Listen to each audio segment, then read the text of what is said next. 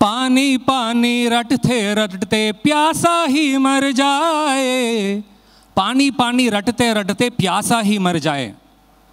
I keep repeating water, water and die of thirst. Oftentimes when I look at the word sustainability that's thrown around every little time, that's the feeling I always get. You know, Bernard Shaw used to say this famous quote, you know, that the problem with communication is the illusion that it actually happened. And I can very well say that if today he were to talk about sustainability, he would say that the problem with sustainability, we think it is already sustainable. Because we keep talking about it so many times. So what does really sustainable, and when we're saying that designing for sustainability, what do we mean?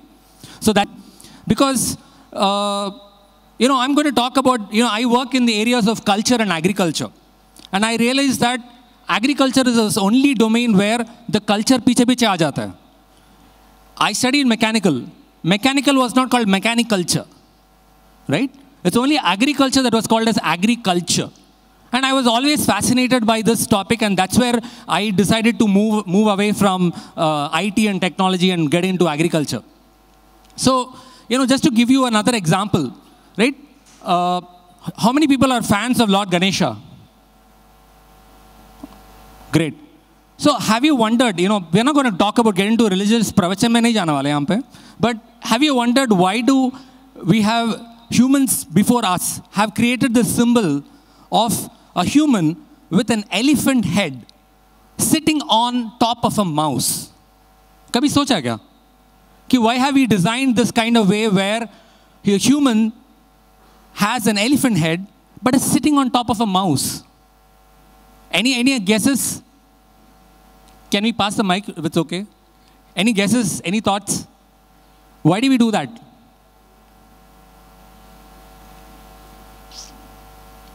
See, at some level, when we are looking at the whole problem of sustainability, we need to think about a macro level, which is where an elephant comes in, and also a micro level, which is where a rat comes in. So whether you agree or whether you believe in faith or religion or not, it doesn't matter. At some level in our culture, we always had this phenomenon of trying to connect the macro with the micro. And that's where we are talking about this whole aspect of microbe to bioregion. Right? It's very sad that we couldn't be a part of the agri panel out there where farmers are talking a lot. But I'm sure most of the conversations would have been about how to transition farmers from you know, heavy dose chemicals, synthetic chemicals to more to a sustainable form of agriculture. So there we are doing a lot of efforts, but at the same time, we are also looking at some levels, how do we build economies and local scale economies that are sustainable? And that's where the bioregion concept comes in. So to discuss this topic, I'm going to invite three of very dear friends with whom I've been chatting about and discussing about sustainability for a very long time. I would like to welcome Sameer Sishodia, CEO of Rain Matter Foundation.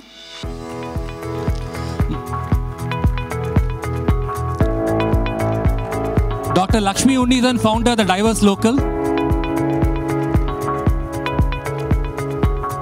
And Manohar Malani, Managing Director, NCS Green Earth Private Limited. We are not going to spend time talking much about introductions because we feel you know, what they share is going to be far more interesting than who they are and their background. So you can look them up if you want to know based on how interesting their conversation is going about.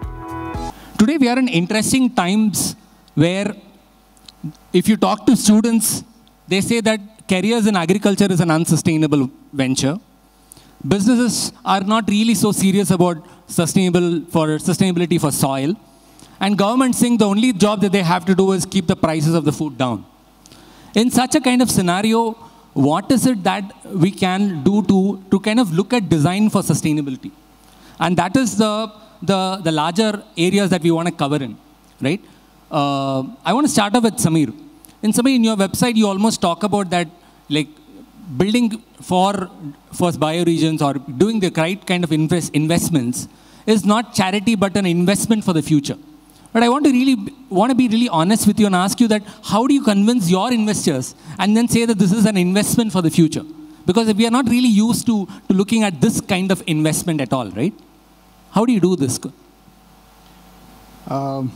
Thanks. I think this is a very important topic, the macro to the micro. So thanks for doing this. Uh, I think sustainability has to be understood in the opposite of that word. If something is unsustainable, it stops to exist. Like somebody said earlier, if our soils are unsustainable, we are looking at a food security crisis. If our water systems are unsustainable, we're staring at hell. If our air quality is unsustainable, I already know friends who are getting out of Delhi, right? But it's not just Delhi. It's Hyderabad's air quality was pretty poor. Bombay's is pretty poor. All the places are getting there. So essentially, the bank is starting to go empty, right? And that's how you got to look at it. Like unsustainability is the word we have to really focus on. Sustainability has a very feel-good factor to it. Ki haan, ek cloth bag le liya, bamboo product kharid liya, ho gaya, right? But unsustainable means it'll stop existing. Your current way of life, your food systems, your production systems, your shareholder value, everything will draw down to zero. Is it 10 years away, 30 years away, 100 years away? Is not for me to predict. Right? That's a very tough one. But I think we first have to understand that we are staring at drawing down to zero. Right? And it's not very smart to do that. So if you have to continue living on this planet, being able to eat decent food, being able to have access to water, being able to have generations which have decent health and so on and so forth, we need to figure out how to do that well.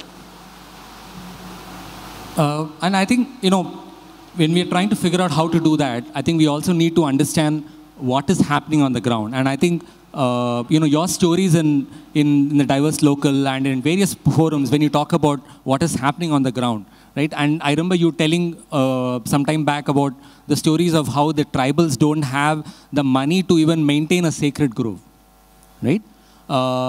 Maybe, for the people who are not really familiar with the idea and the concept of sacred groves, can you tell us what happens when sacred groves are no longer sacred? Thank you, Kakatiya Sandbox. Thank you, Deshpande Foundation. Thank you, Venki Ramachandran, for the invite and for helping me voice my thoughts out here. I am Lakshmi. I am basically an agriculture professional. I have studied agriculture, but I have turned myself into a storyteller because agriculture and working with agriculture in many organizations have helped me realize the truth at the ground level, I would say. So many of my stories are focused on the local communities. When we look at local communities, we see that the local communities have got their challenges as well, and they have the solutions also lie in the community itself. So it is very imperative or very essential that we analyze the solutions which we have with them and support them and manage the community so that they can have a better life. I was quite happy by the immersion trip which we did yesterday. I was happy at how the rural communities have been strengthened by the skill, by giving them the communication holding, hand holding, I would say. It was absolutely, because whenever I work with indigenous communities and whenever I work with local communities, I see their struggle, and the struggle is so real. The struggle is in communication. The struggle is in learning. Till 10th or 12th, they hardly manage somehow to pass, and there are community leaders around which help them do that, making them help pass 12th. But after the 12th, what is it? So I recently, for a story on sacred groves, I visited Wayanad. So that is when I realized that the dropout rates in Wayanad region, especially to the PVTG tribals, primitive tribal groups, are more. So when I interviewed one of them, he said, ma'am, I have taken commerce because I thought it would be easy because I don't want English in that. But when I went into the details and the depth of the subject is when I understood I cannot do it. And he's left his education, and there are many out there who has left their education and are struggling with Narega jobs which are there, 100 days of sure income, and then they work in coffee plantations and that's all. So I think skilled work like how Deshpande Foundation is doing should be extended beyond to all these tribals also. And coming to the sacred groves, I actually went for a study to learn about the sacred groves. I wanted to see how their worship is now. So you forget the worship, they really don't have food to eat. The PDS rations which they eat are now lessened. They get around 3 to 5 kg, 3 kgs per person. And it is very sad at that part that in Wayanad tribals, they actually, what they do is they drink black tea in the morning. I actually had made a list or a tabular column asking people what do they eat in the morning, afternoon and evening. So what they told me was they drink black tea in the morning, they have black tea in the afternoon, at 4 o'clock they have black tea with some kind of a mixture in it, and evening is when they eat rice. If they have some leftover rice in the night, that is what they eat in the morning. So the stark reality of situations down is very sad, I would say. And coming to sacred groves, all of them had larger proportions of sacred groves when forests were there. Now they have been put out of the forest. They are, the forests have become towns, I would say. The forests have got converted into towns, and whenever I ask them, they say, "Ye sab jungle hi tha, abhi koi jungle hai hi nahi." So they were all forests, and what they say is, "Ma'am, there is no food available, so how do we light lamps in our sacred groves? How do we find money for oil to light the lamps in the sacred groves?" So sacred groves have also shrunk. They also need money to run. So worship has also gone. Worship in the sense, it is not worship. They actually worship not like us. They worship trees. They have created a grove with lot of trees in it, and they have got special trees. One of the trees were named Koli tree, which is very important in their worship. They are all latex-based trees, is what I found out from my research. And they have got many other trees as well, which are very important for them. They have got their own significance of worshipping them. But there are many people who have come into their land and captured that land, so that the area of the sacred groves is shrunk, and thereby there are a lot of problems innate in all communities when we actually deep down go into them and look at them. Thank you. Thank you. You know, oftentimes what we do to humans is what we do to the plants, and what we do to the plants is what we do to humans, right? Just like we have forgotten communities among humans, we have forgotten the same communities among plants as well. And you know, whenever I go to field visits, I often realize that farmers are also beginning to have this technology mindset, like I press one button, a problem should get solved. Right? I put a more chemical, a more stronger dose of, let's say, a synthetic chemical, but then my pest gets solved. So in this kind of a scenario, you are promoting and building also solutions that are looking at microbial communities, right? So what kind of, you know, if you want to for a farmer to look at this kind of a transition, right, where the solutions immediately don't work, because they're used to that kind of one-click kind of solutions. What is the kind of transition you see when they start to move in from, let's say, a synthetic pesticides to a microbial solution? Well, first of all, I think sustainability professionals also have to look at sustainability with a different angle. So we are talking of one part of the sustainability where we are talking about the environment, ecosystem, everything. But then the onus goes to the farmers or the field workers as a primary target who are supposed to work on sustainability and bring the sustainability. But the challenge is their day-to-day sustainability itself is on a threshold. So if you tell them, okay, do this transition, and in a couple of years, there are bright days coming ahead, your productivity will improve, soil will improve, all said and done, what they are going to do for these couple of years, they are already on the edge, right? And even they don't know after 2 years what will happen. Then to counter that, we fall into a different trap of trying to get them a premium on the produce. And market is a different beast. And we really, even those who are proposing this, don't have too much control of the market on that premium. So now that's the catch-22 situation. So as a solution, we have to bring in alternates which will give a seamless transition. And maybe not achieving 100% in one go, but maybe getting into that 50-60% level, get the confidence of the farmers. Second thing is, if you look at the way, I would define it like this way. There is 1% kind of farmers who are willing to put all the efforts, kind of a missionary. They will take any kind of pain, anything, but they are passionate. Anyway, they don't need anybody else to go. They fight their own battle and they are there for themselves. There are 5% people, those, if given a reasonable solution, are willing to switch and do the experiment, subjected to the survival is not at stake. Another 10%, probably with a small incentive, if it works, they are willing to come on a bandwagon. Rest 35% are always monkey see, monkey do. Unless they see this happening and a lot of things happening, they will not bandwagon. So I would say leave the 1%, you don't need them. They will make their 10 per year, they will put the effort, they are ready to work for 20 hours and be satisfied with even the small returns. Now, what this 5% and for them what we can do, right? Now here coming to the solution part.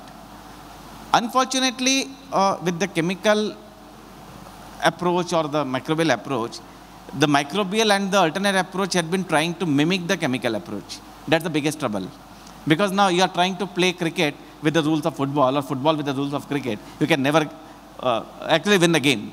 And I think we have fallen into that trap, right? So now you see the articles coming of what is the role of P, K, N, each individual element as if they are going to work wonders. When you call them a biofertilizer.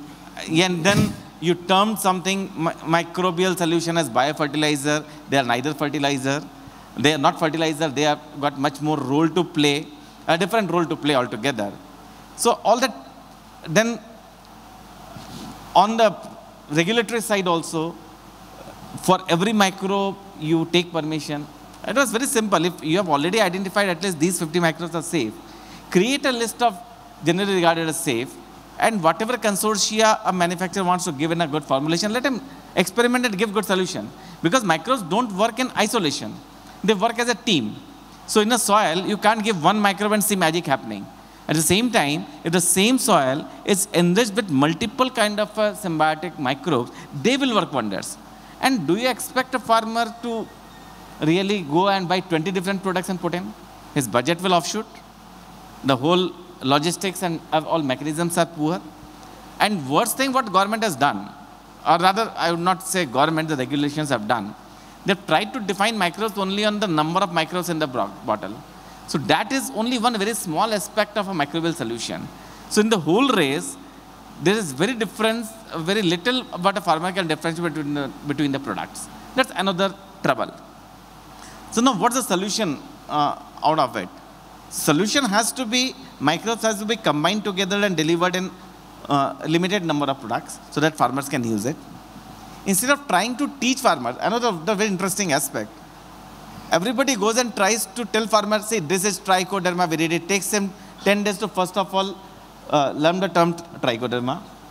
Then you will say, this is Pseudomonas and all the complex names. And we expect farmers to learn all the products, all the names, and figure out identify all problems and try to find out a solution for that. Can you look at human health like that? No, we are dealing with life science. It has to be a holistic approach. That if you have these balances, this is going to take care of your 90% of the problem. Rest is or 80% of the problem. And this has to be done without increasing the budget, without depleting the productivity, and managing the profitability. Unless a solution like this is given to the farmers, you don't expect the shift to happen. Otherwise, I jokingly say, same set of 100 people get in every meeting, discussing the same thing. Neither the canvas is expanding, nor the solution actually trickling down. But the same thing is happening even in the bioregion space, right? Like we are all used to idea of one wonder solution, right? One value chain solution that has scaled up and is promoted as a success story. how do you challenge that mindset? See, something as complex as sustainability or what we are looking at, climate or biodiversity collapse, or the economy or the farming transition or the rural livelihoods transition, these are not isolated. You can't solve it like an equation. It's not like you solve one part of the puzzle and you're done, right? If you have to address farming systems, you have to understand that farming systems are part of your lived culture out there. They were also your Bitcoin engine for the village, right? The produce every year was fresh Bitcoins, if you will, right? It actually kick-started an economy. It was not the economy every year. The village or a cluster of village could produce 50 different products that were related to the biodiversity that you had. Today you've lost all of that. You're trying to look at markets elsewhere. Like I call it the elsewhere problem. Your solutions come from elsewhere. Your expertise comes from elsewhere. If you have to get a job, that's elsewhere. The knowledge for that jobs comes from elsewhere. The raw materials comes from elsewhere. Then you produce waste, that goes elsewhere. Right? This magical elsewhere doesn't exist. The answer is in your place, and it's all of these components are. And the success also goes to elsewhere. Because success goes elsewhere, right? The answers lie in your bioregion. You evolved with your region, your agroecological region for millennia. Your food, your culture, your farming systems, your language, your understanding of seasons, everything is interconnected. You cannot not understand, not believe in your land, not respect your land, and expect to solve these problems. Right? These are very, very deeply connected. So, as a simple example, even the first order, the economics order is what people understand in the here and now. All of these things are very abstract. Most of these clusters do not look at themselves as a market. When we started doing a quick analysis, it turns out that even a remote panchayat in Jharkhand with just 200 households is spending over 1 crore buying vegetables. There's your biodiversity. There's your answer. And if you, by the way, if you produce your vegetables for your farmers, for your own neighbors and your own family, then you will start doing better on how you produce it. You understand soil microbes instinctively. You understand soil biology instinctively. You understand what chemicals do instinctively, right? If you start looking at the 3 crores that an average panchayat constituents in Kolar are spending on poultry, you start understanding the value of backyard poultry. The losses are crazy. People are buying 47 lakhs of toothbrushes in a panchayat in a year. You know, the list goes on and on and on. A panchayat's economy is worth crores. FMCG understands that. But Village India does not understand its own power, its own value. We saw one example of realizing your own value and your creativity earlier today, right? But that applies to everything a village does. Look at your consumption basket. Look at your land. Believe in it. Look at the plethora of skills you had.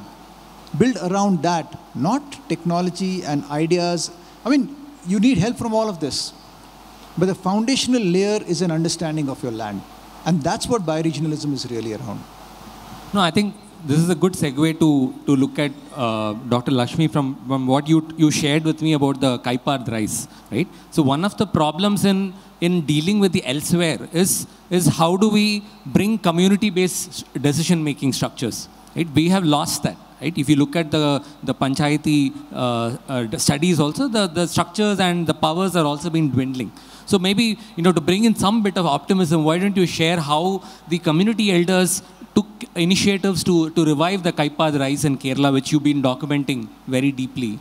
Maybe that also could be an example of how do we strengthen those community decision-making structures. Kaipard is a variety of rice which is grown in the coastal regions of Kannur in Kerala.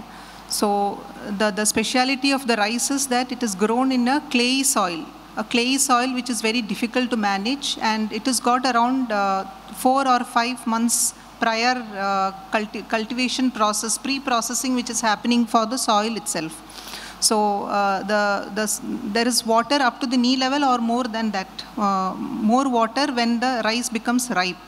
So what happens is that water completely has been drained off, and the rock, the clay soil becomes very hard. So in that hard rock, you have to actually gather it into a mound, and when the first rain happens is when you have to sow the seeds there, and then the seeds grow there with the minimum amount of rain, which is not happening now. It is erratic rainfall, so they find it very difficult to raise the seedlings there. And after that, when the rain happens is when they actually go in boats in those regions and pluck the seedlings, and then they actually throw it to distant parts because it is so difficult walking or traveling on the clay soil.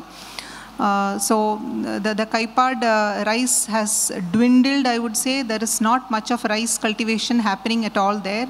So I met one agricultural scientist there in Kannur region. She actually, I worked on a story with them. So she actually, when around 10 years back, when she actually started working on this rice, is when we started communicating, and she actually, with PPP partnership with the farmers, she actually found out the problems with the current rice varieties there. Because once they come big, they will be very heavy, the grains will be very heavy, and they will lodge down back into the water, and the yield will be lost. So that is when they all, in partnership in farmers' fields, they worked out and they devised around, they found out around 4 or 5 varieties which are actually good. They hold, the rice doesn't bend down, the panicle strength is good, there are many tillers happening. And this was actually put back into the farmers' fields, and now they get good yields. But even then, when they get good yields, there are much more problems associated with it. She tried creating a group for them called the Malabar Kaipad Farmers Society, wherein they bring all the rice together and they help sell the rice. But the problem is not that. It's not in selling the rice. They have good demand everywhere. You put it in Amazon, it is just sold off like quick cakes, I would say. But the problem is getting the farmers cultivate it. The problem is having labor's availability there. The problem is having people working there in this kind of situations where they have to actually have a skill in working in these clayey soils. So community management has helped, but then there are a lot of other factors also which actually turn around in accelerating the growth, I would say. So that is where I think we would need more help, more devising new equipments, I would say. She is already on the pathway to devise new equipment, so help in that manner. And this is the story about the Kaipad regions. Thank you. I think it's these stories often don't get really documented in terms of, and I think it's great that you are able to get down to the reality of what is happening in. Now, Manohar, I wanted to also touch upon this aspect of when Samir was talking about the elsewhere problem, right? Where we treat the problems as elsewhere. So one of the things that really fascinates me in the products that you offer, right, among the various solutions is also the aspect of self-defense through a bio-wall kind of a solution. Right? Today, I don't see any player in the market who are trying to bring in microbes into the market. Talk about self-defense, also that there is ways where the plants can gain their self-defense. Can you talk more about that, and why is it that we don't see such kind of products are also emerging in, which don't necessarily say that you have to bring in some inputs from outside for the plants? Right? Because that's another way of what the elsewhere problem is saying. Rather than bringing in some other inputs, some other solutions to come in to add to the nutrients, we bring the soil robust enough to deal with it. How is it that really working out? Well, there's one interesting aspect. Now, till now we were talking of sites. The primary problem happened because if you go to, say, Amazon or any platform, and if you look at the product categories, you will see pesticide, we'll see fertilizers, we'll see plant grade regulator PGRs. But if you look at where do you place this product, if you give a product which is going to enhance the plant immunity and improve the soil, it's still soil conditioner, you have got certain category. But if you look at plant immunity booster or plant immunity enhancer, there is no such category to communicate also to the farmers. And if you log into Krishi Darshan in the morning, you know what you hear. So that is one thing where it is lost. But why it is more relevant even today, even it is more relevant today is, see, for pest and disease still you can say, okay, I've got a pesticide. But with the kind of climate change we are seeing, with the kind of extreme weather events we are seeing, you need to have a plant being more resilient. You don't have a choice. Right? Now, plant resilience and plant immunity are integrated. If the plant is strong and robust and soil is good, then only it can be resilient, otherwise not. Right? So we are seeing so many cases now, whenever there are extreme weather conditions, then a plant given with proper doses of maybe products like silica and maybe certain microbial combinations, if they are treated with that and given with the proper nutrition, they are able to sustain these extreme weather conditions in a much better manner, thereby giving a lot of control to the farmers. If that happens, what is not happening is a very difficult question to answer. Though efforts are going on at multiple levels, but the concept being new, everybody is a bit lost. People are lost at whether it will work or not, how it will work. Second thing is, it has to be given as a combination. So single product cannot enhance the immunity. Now till now, if you look at the agriculture space, and if you look at even the way the agriculture universities conduct the trials, it is all single product based. You take one product, they will test it out. But this strategy will work with multiple or combination of products, maybe 2, 3, 4, 5, 6. Like we have created something with a 6 product kit, which brings in that solution. But it has to be given in synergy, which work together and bring in the magic, not as a product in isolation. That is another challenge that people are facing, or rather from the market dynamics perspective. So how to position it, how to get it tested, are the roadblocks and probably one of the challenges I can see in pushing it. No, at one level, if I really push that thought to you, right, the fact that there are no categories for a product that brings self-resilience is not surprising, right? Because for almost decades, we've been conditioned with the idea that rural India exists to serve the urban India. And one of the reasons where we look at the whole topic of bioregion is to actually to break that distinction that there is something called as a rural India, which is giving away its resources for the benefit of a very small 6-city, like Delhi, Mumbai, Calcutta, and that's city, right? So from that kind of an exploitative relationship of urban India taking its benefits and giving away some small pittance, right? What has been your experience when this has shifted? When the villagers are saying, I don't want you to come and take my resources and give me a pittance, right? What has been that kind of shift, and what have been your stories in which you have seen that shift happen among rural India? So, taking on from his example, I mean, I don't think there's a one-size-fits solution to anything. What works in Kerala and what works in Kodagu and Himachal and the Northeast and Odisha and Telangana will all be different. Because all of these regions were different, their crops were different, their livelihoods were different, they evolved different strategies, they evolved different mechanisms. I'm sure the plants did it too.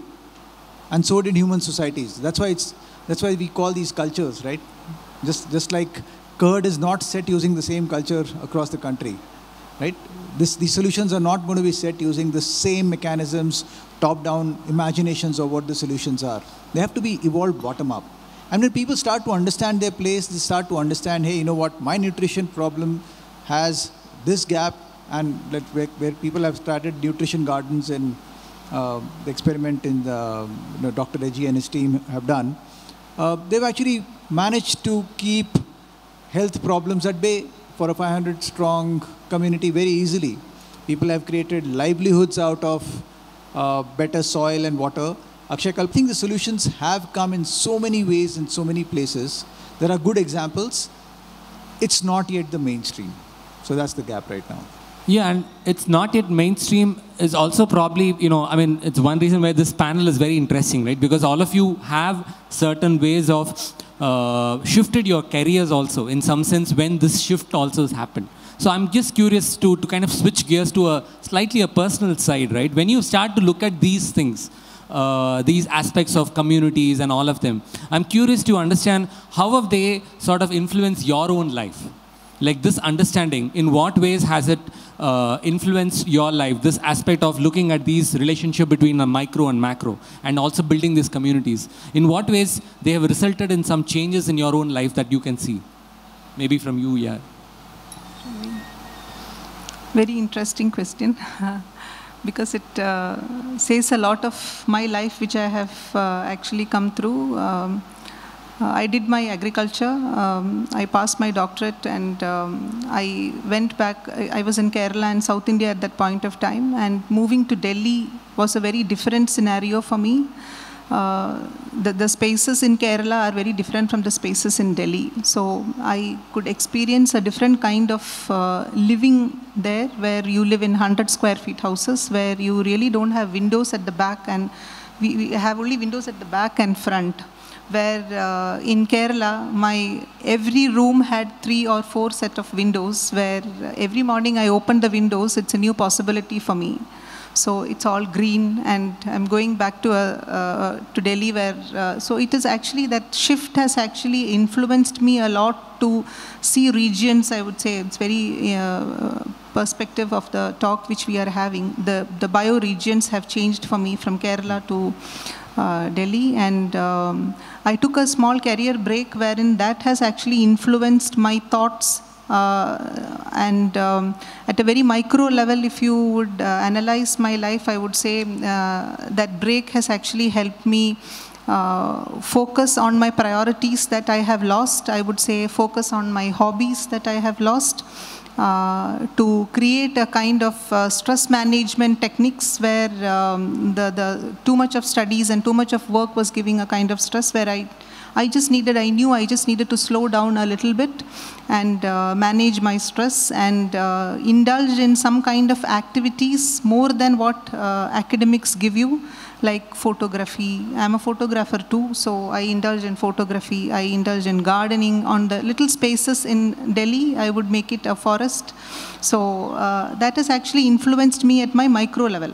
So at the macro level, when I analyzed, am I doing the right thing in this, or is it this what I'm going to do with my studies, what I have done? So I thought I should extend my hand more into the community, and that is when the farmers market started happening in Delhi, and many of my friends were farmers, and they wanted help in extending an arm out and spreading the word about it and helping them set farmers markets. So I think in 2011, when farmers markets came in Delhi, I was all around helping people there to help them and see them, and even spread word about them, and ask people to actually go find clean food and start using them for their better health. So that is the micro level community management, I would say. And that has actually influenced me, that period with the farmers, and that period of not working has actually influenced me to look at transformations, and that is when opportunities came, and I started working in sustainability transformations. Then from there to being an editor, from there to being a storyteller, and there to being the founder of the Diverse Local, wherein I focus on human ecology, I focus on food, I focus on culture. And I think we have got an innate connection with all these things, along with development, along with education, along with skilling. We need this kind of a bond which we actually can't describe, but it is there. Yeah. So, thank you. Manohar, from you, you were earlier selling antivirus software, and then how did you come into microbes? I mean, actually, it's very interesting, you know, antivirus to microbes. Yeah, from the computer viruses to the plant viruses and bacteria and all other aspects. It is very humbling, in fact. While doing IT security, we used to think, or at least I used to think, that I'm very intelligent. I know so much about IT security, cyber security, and all the seminars, all well-heeled guys, and meeting everybody. But the moment I started understanding the complexities of farming and the world around it, then it was like that was a class 2 problem which I was solving. And this is all of a sudden I am into a graduate and a postgraduate class, and I don't know how to handle it. And more we had been reading, more we had been going deeper into it. Even we don't know how many variables we are dealing with. Yeah. There at least problem solving is limited, because reasonably these are the variables. You sort out and the problem gets sorted out, it's matter of time. maybe 2 days or 7 days, 10 days. You don't take more than that time to crack a problem. But here, you can probably end up spending your whole life and still solving only a few parts of the problem and to understand. So that made me humbler, and that made me respect the farmers and the community much more. As you rightly said, we had taken rural India or the farmers for granted, assuming, and we have, in fact, we have degraded, because if you look at बचपन में क्या बोला जाता था, kind of a thing, पढ़ेगा नहीं तो क्या खेती करेगा? So like that was as if best that's a lower end thing. It's the other way around. But if you don't do this, you will have to do farming, which is so much intelligent. You will have to put so much effort over there to be prepared, kind of a thing. So the kind of respect farming should have been given has not been given up. Samir, you wrote a lot of code in your past life. If this current Samir were to talk to that old Samir who wrote a lot of code, what would you first thing would say? No, that doesn't exist anymore. So, I mean, I bought a farm. I'm trying to trust more and more the land and my ability to work with the land more than I trust my stock market investments. So hopefully I can find my answers more there than there. Beautiful. Thank you.